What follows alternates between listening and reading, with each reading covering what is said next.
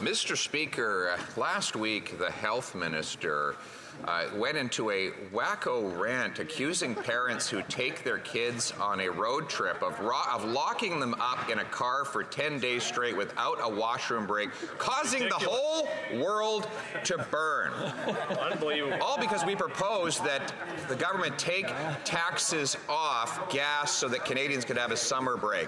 Will this health minister break into the same hysteria over his boss's use of a gas-guzzling private jet to vacation all around the world? The Honourable Minister of Health. Mr. Speaker, we face an existential crisis in climate change. The Conservative solution, you'd have to drive. I was wrong, and I admit it. It wasn't 37,000 kilometers. It was 44,000 kilometers to get the benefit that they're talking about. And what they want to do is cut not only dental care, not only cut child care, not only cut pharmacare, but end our climate action and return to the days when the Conservative Party would go into climate conferences and attack the action the world was taking to save our planet. I will stand for climate change, and so will this party, Mr. Speaker. The Honourable Leader of the Opposition. Speaker, his wacko math gets even worse. He's talking about vacations of 44,000 kilometers. Those are the vacations his boss takes in a taxpayer-funded, fuel-guzzling private jet. The vacations for which Conservatives want to give Canadians a break is to a local campground where they can support the local economy. We know Canadians can't go abroad. All they can do is get in their small vehicle and have a small break. Why won't the government take the tax off so that they can afford to do that? The Honourable Minister of the Environment and Climate Change. Mr. Speaker, it seems that we have, in fact, underestimated the wacko math of the Conservative Party of Canada.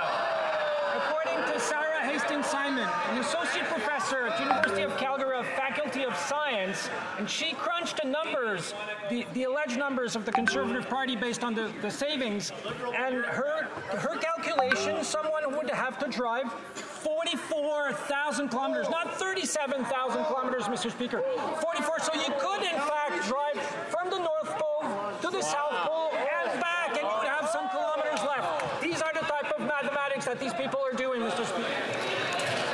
The Honourable Leader of the Opposition. Speaker, if that particular minister had his way, Canadians wouldn't even be allowed to drive to the grocery store because he wants to abolish roads. He says we should not fund any more roads and then has the audacity to call other people wacko. Most Canadians don't want to put on an orange jumpsuit or climb a building. They just want to take their kids for a merciful break from this miserable, broken economy. So will the government accept our common sense plan to take the tax off gas and diesel so Canadians can have a summer?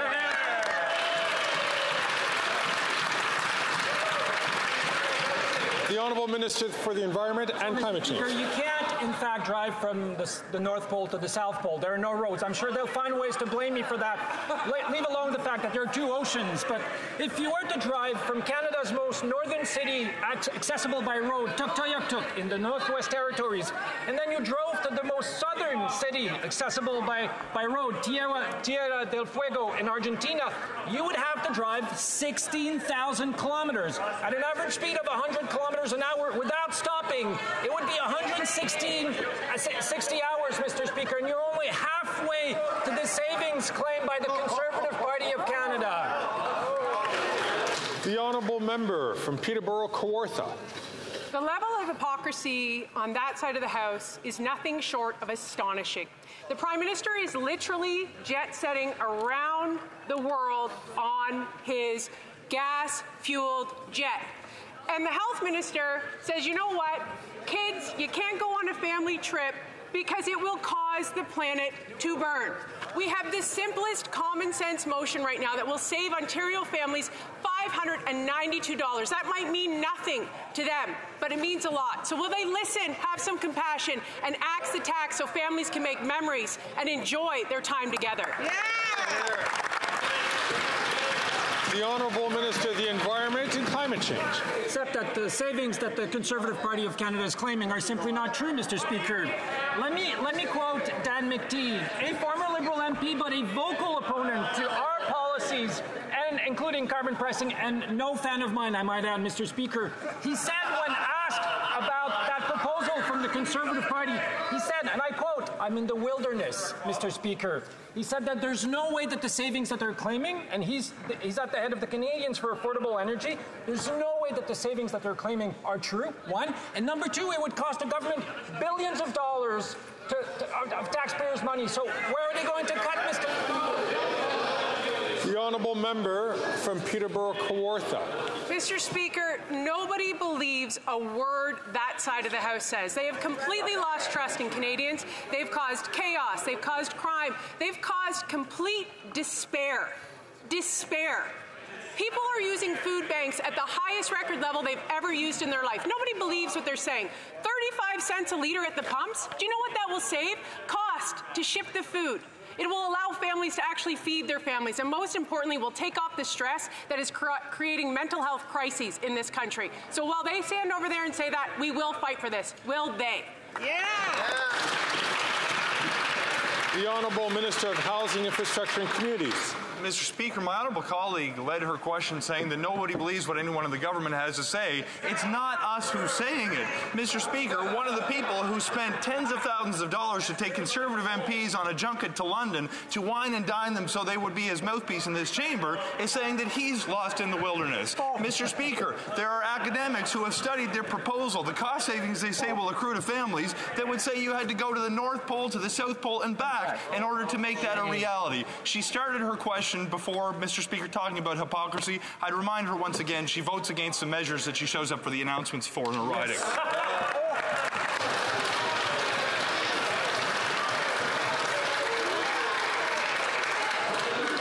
The honourable member from Foothills. This NDP Liberal Prime Minister loves to jet set around the world on his luxury vacations, but then stick the taxpayers with the bill. Yep. Meanwhile, the Liberal Health Minister is telling Canadians you cannot take a summer vacation or the planet will burn.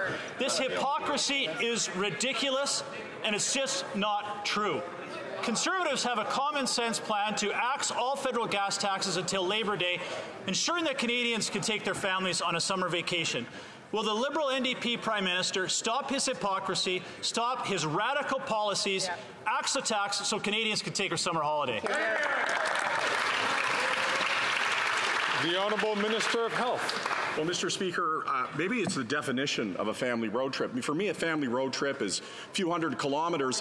For the Conservatives, it's 44,000 kilometers in order to realize the benefit that they're selling. That's a pretty big difference. But I'll tell you, well, they were spending the weekend trying to cut YouTube clips for Instagram or Facebook so that they could try to misrepresent an issue as important as climate change. I can tell you, I was talking to the seniors that they want to deny dental care to. I was talking to the people who need pharmacare. And of course, their focus, Mr. Speaker, is on not facts, but in misrepresenting issues, Mr. Speaker.